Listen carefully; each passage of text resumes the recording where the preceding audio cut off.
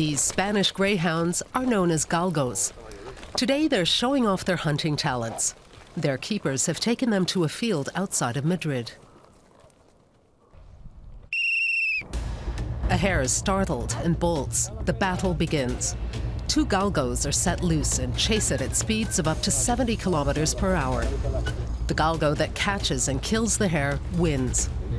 Many here got the taste for this kind of hunting from their fathers and grandfathers. It's a sport, it's tradition and passion. We invest a lot of time in these dogs, a lot of work and money, often at the cost of our families. The hare is dead. Jesus Navarro is proud of his winning galgo. Chola is 2.5 years old, a perfect age for hunting. Older dogs aren't quick enough to win the race to their prey. This galgo is older. He was abandoned. Animal welfare activists found him and are now taking him to a shelter.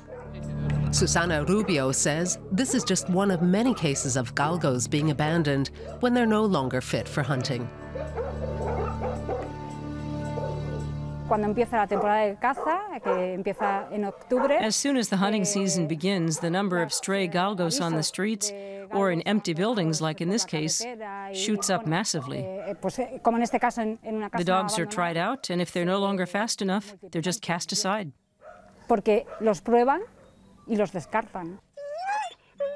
This shelter is taking care of 80 galgos at the moment. Most of them are quite old. David Zurdo says the situation is intolerable. He campaigns against hunting with galgos and against a breeding that only gives the youngest and fittest a chance.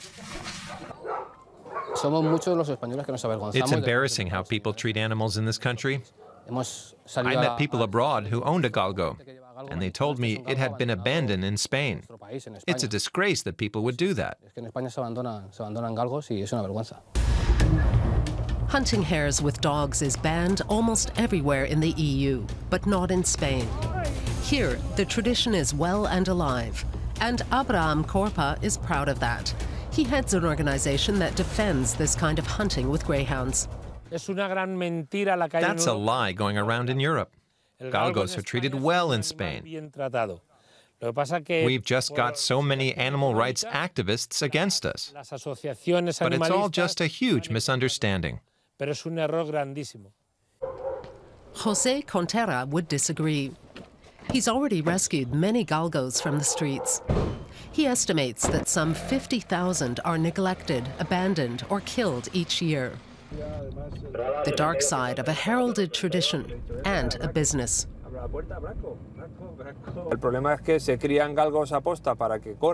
A good galgo fetches a pretty sum. There's always someone who will spend a lot of money on it. There are people who do nothing but breed galgos to sell them. It's a lucrative but often cruel business. Jose Contera has taken many photos of mistreated galgos. But it's hard to find the perpetrators.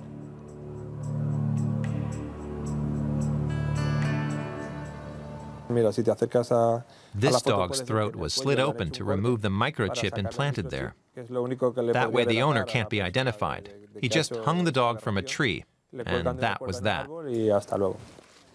Jesus Navarro is a passionate hunter, but he can still understand why pictures like these are harming the image of this much-loved tradition. He says that he would never do something like that, and thinks it's a shame that some galgo owners give hunting a bad name. I can only speak for myself. Chola's mother is 11 years old, and she'll stay with me till she dies.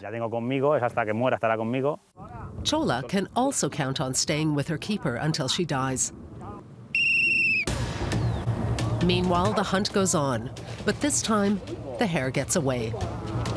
Good for the hare, but not for the galgos. The less success they have, the slimmer their own chances of survival.